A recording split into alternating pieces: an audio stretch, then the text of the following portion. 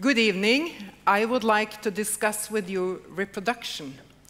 You have heard many times that ladies in their 50s, that means game over, but it's not. Well, egg production may be over, but not the game, and definitely not the ability to become mothers.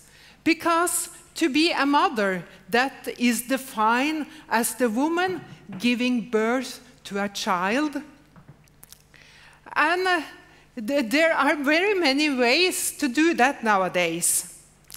Here we see Omkari Panwar. She is 70, and her husband, he was 77 when they got twins. So, I mean, the possibilities are there. Making babies has become biotechnology. Approximately 15% of us will have problems become pregnant when we really try to. This is worldwide. And the reasons and the problems have many reasons. So, I mean, age is one reason, of course, but it's also infections and overweight. But as I said, biotechnology can be a helper. And I would like to discuss with you not only the possibilities, but also the dilemmas. In the upper panel to the right, to the left, you will see a uterus. We women produce 1 egg per menstruation cycle. But if we use hormones, we can stop the menstruation cycle and then kickstart it again to produce many, many eggs. And they can be harvested by specialized needles and then put into a petri dish waiting for the sperms. Men are usually much easier here, although they find it sometimes quite awkward. But the procedure is quite simple. You give them a few juicy magazine and a plastic beaker, and off they go. And after some while, they come back with the little beaker. It's added to the petri dish. Fertilization takes place. And the eggs is put into the incubator, and it starts to divide. After a few days in the lab, then it's ready for introduction into the uterus, usually 1 or 2 eggs, and the pregnancy can start. But if you have excess eggs, they can go to the freezer. And we have had twins being born 13 years apart because one of the twins has been in the freezer for, as I said, 13 years. But males sometimes have problems with reproduction too. Usually a man can produce millions of sperm cells in 1 dose, as long as he doesn't ejaculate too often. So this guy here, he has obviously been too busy. But if there is a small production of sperm cells, well, the doctor can take out some needles and start hunting for single sperm cells in the testicles. Instead of showing you a picture of the puncturing of the testicles, males usually hate this. So I will instead show you the magical moment when one of these sperm cells is injected into the egg. It looks a bit tough, but I can assure you it works very well. And what is nice here is by using this method, we can later actually do genetic tests of this coming baby.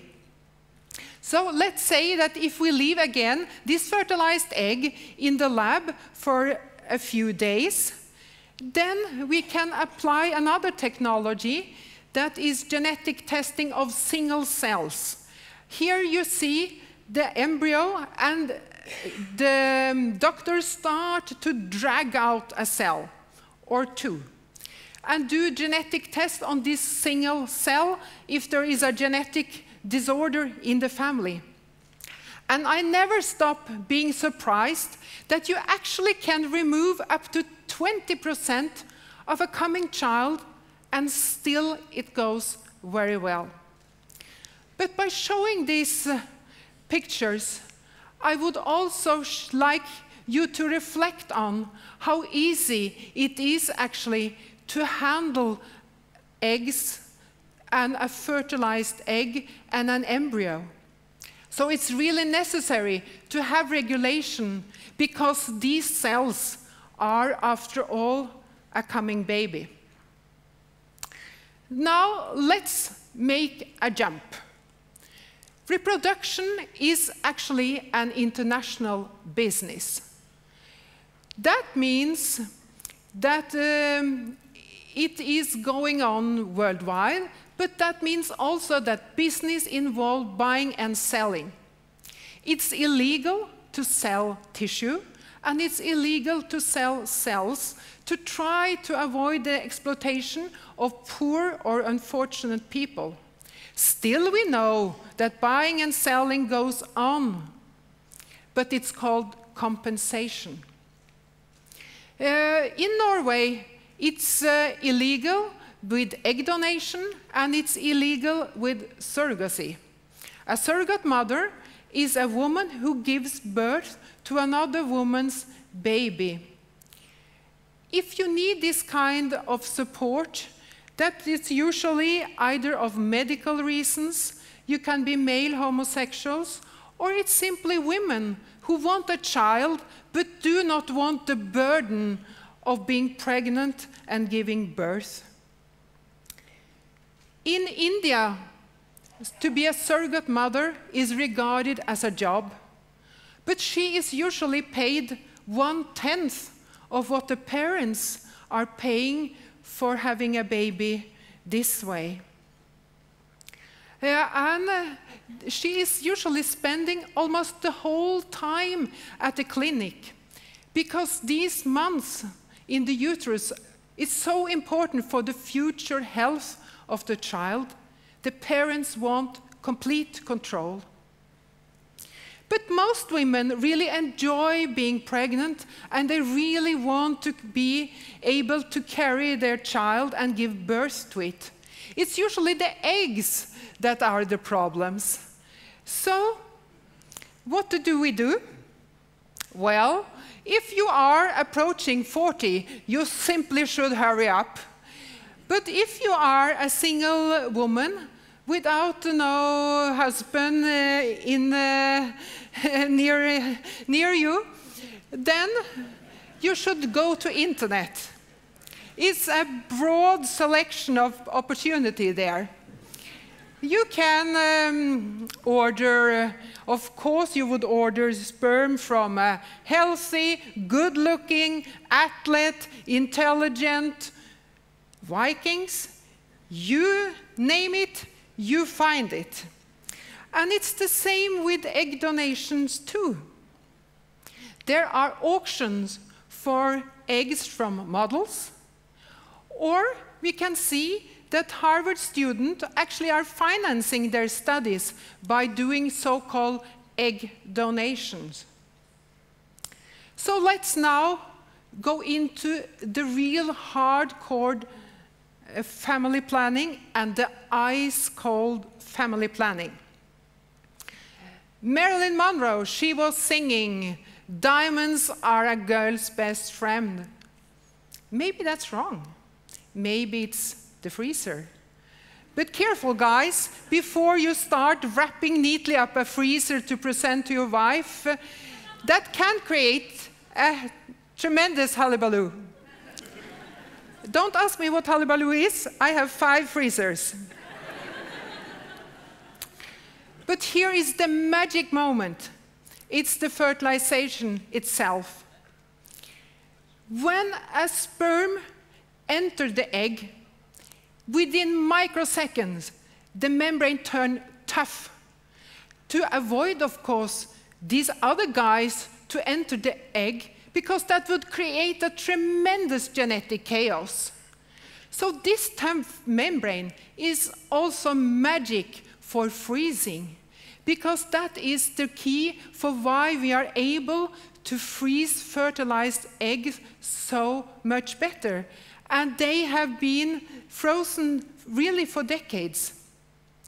But that's not good enough, because if you are a young woman who has got cancer, she would of course like to freeze either her ovaries or unfertilized eggs so that she could have the possibilities of having babies later.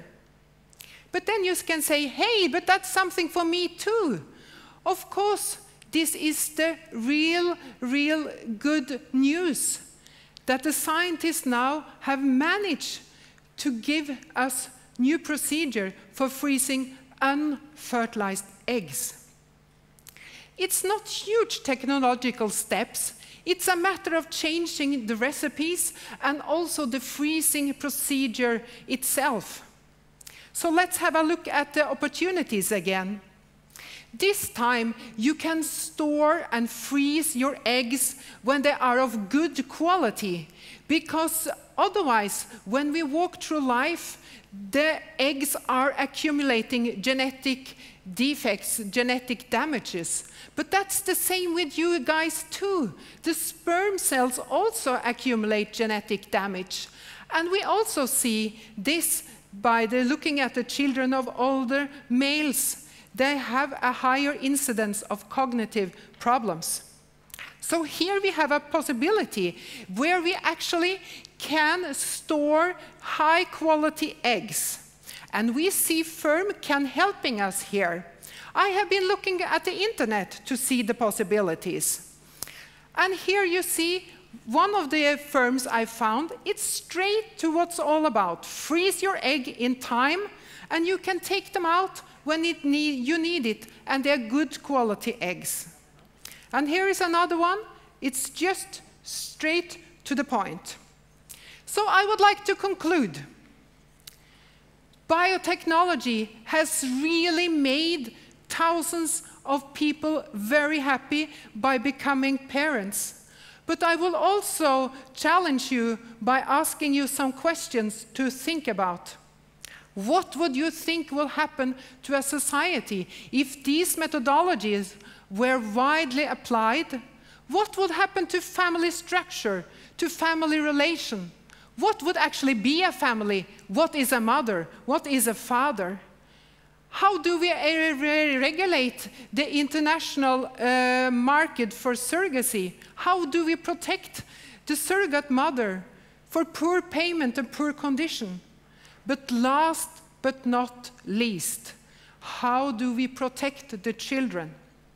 How do we avoid that children will not be according to the wishes of the parents? What happens then? We also see that children are not picked up at the surrogacy clinic because the parents have changed their mind.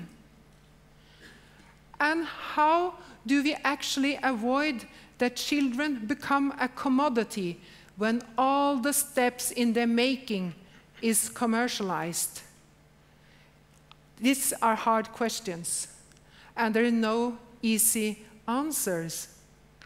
But they must be answered, and the way we are answering them will have consequences for all of us. Thank you.